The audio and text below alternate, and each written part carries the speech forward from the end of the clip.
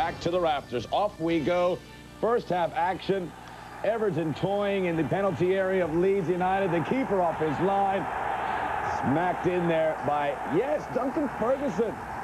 He has surfaced again. Only his third league goal, of course, has had some injury problems.